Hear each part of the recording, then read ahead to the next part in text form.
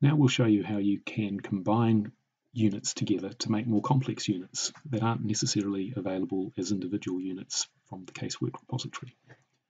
Go to the south elevation and I'll show you what we want to do. Over here, I want to take these two pull-out pantry units, split them across the top, turn them into cupboards like the other overhead units. On the right-hand side, we'll keep a pull-out pantry, but on the left-hand side, we'll make an integrated fridge. And that's going to have a cupboard door on it that way. So to do that, we're going to start by manipulating this pull-out pantry here. This one I want to be 1800 high, so I'll duplicate this up.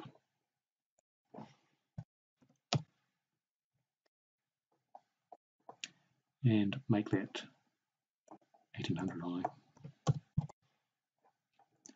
Now I do know that's going to need one shelf. That shelf there needs to disappear, so we'll change it down from 6 shelves to 5.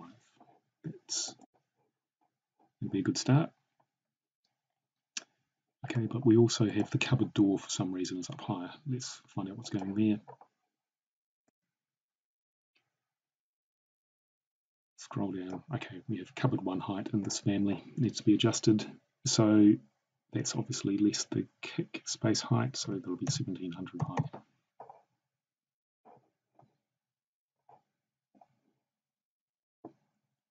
It's not a bad start. Over on the right here, to make our integrated fridge,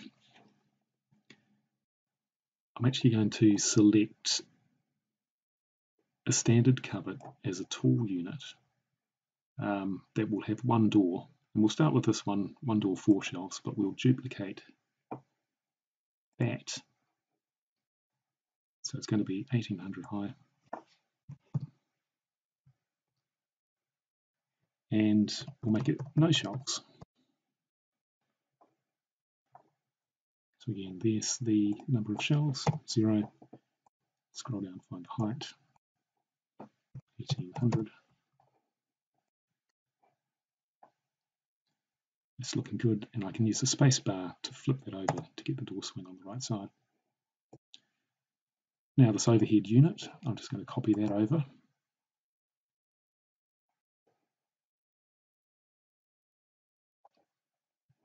And if we have a look at our 3D view, we find that that needs to be 600 deep. So again, edit the type, duplicate that.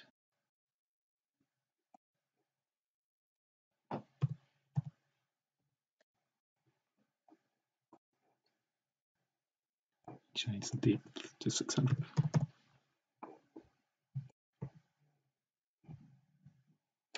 Now let's have a look at the south elevation. That's not too bad.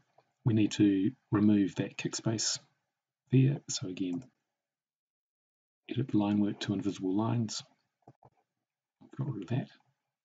Now some other things that we can do here is the panels in between.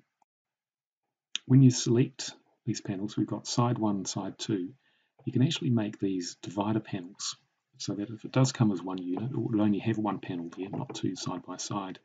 And there are these settings here. So we know we're working on side 1, so we've got side 1 divider panel, yes, it's not main panel. And on this one here, we'll do exactly the same. Side 1 is a divider panel, not main panel.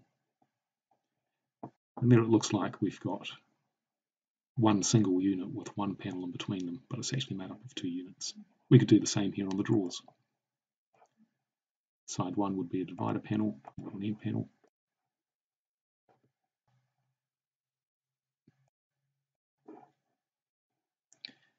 So that bank of drawers looks like one unit 1200 wide instead of 2 units.